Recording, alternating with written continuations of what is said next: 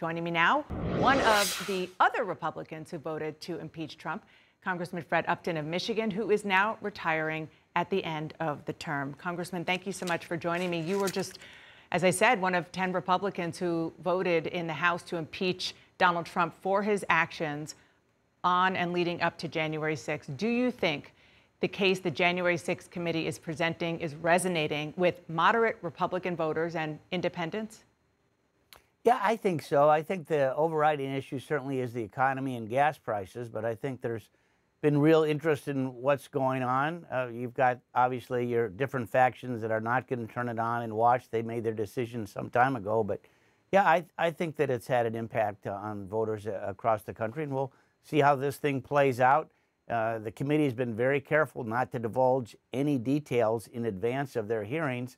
For me, obviously I was there that day. The regrets that I see is that some of the folks that they've talked to, who are now their answers are being made public, where have they been for the last year and a half? Why weren't they saying what they're saying now a year and a half ago, particularly to those of us that actually witnessed what was going on, to back us up a little bit? Well, conservative Judge Michael Luttig testified this week that Donald Trump and his supporters still pose a, quote, clear and present danger to American democracy. Congressman, the former president is actively exploring a 2024 run right now. Is your party going to back him again? Well, I have said from the beginning, I think that Donald Trump is going to be a candidate in 24. The voters still like him a lot. We see that certainly in Michigan. He's had a number of decisive wins where he's endorsed candidates that they've won.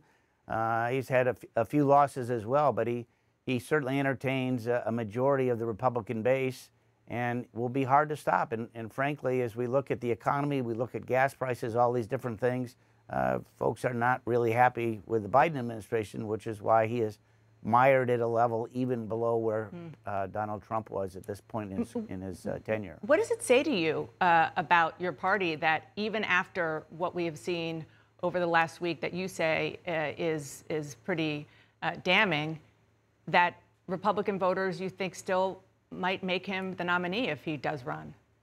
Well, look, it was a close election. It was a close election in 2016. It was certainly a close election in 2020 as well.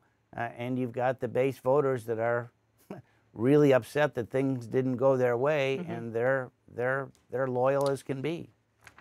On that note, South Carolina Republican Tom Rice, who, like you, voted to impeach Donald Trump, lost his primary this week.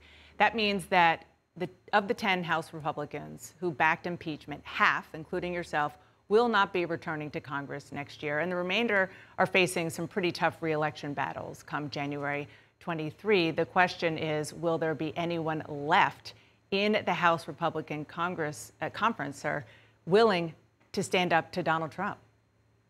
I think that there will be. I mean, for a couple of us, my district, Michigan, lost a congressional seat, so we went from 14 to 13, so they made my district like a sandwich, with even Upton Middle School put with Lake Erie, and I can see Lake Michigan from my house.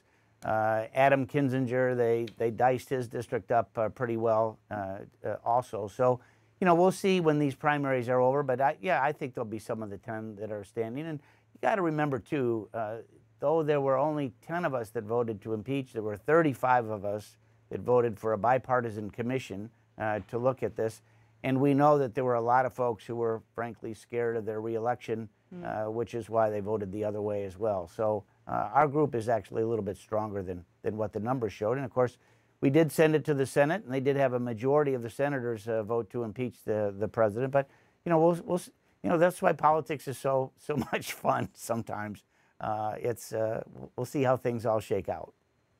I want to turn to guns. A bipartisan group in the Senate is trying to lock down a compromise deal, but funding for state red flag laws and eliminating the so-called boyfriend loophole do remain sticking points for Republicans. Congress leaves for recess in a week. Do you think a deal is still gettable? I sure hope so. So I'm a vice chair of the Bipartisan Problem Solvers Caucus.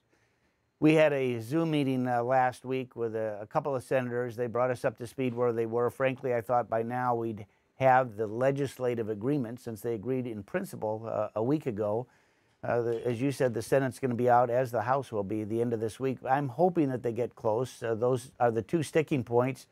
And should they get the votes to get it done, I think that the House will take it up immediately when we come back. But haven't had an update in the last 48 hours, but I know that they're getting close. And, you know, frankly, it's common sense.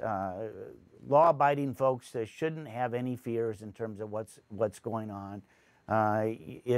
It's been a rallying point, particularly for the NRA and the Gun Owners of America. You look at their website, and they're like raising cash like you wouldn't believe in terms of their Second Amendment rights being taken away. No, that's not what's happening here. This is some common sense stuff, but it's been elevated for sure, particularly when you have some pretty well-respected Republicans, whether it be a John Cornyn or a Dan Crenshaw, literally being accosted at their state conventions in Texas this weekend.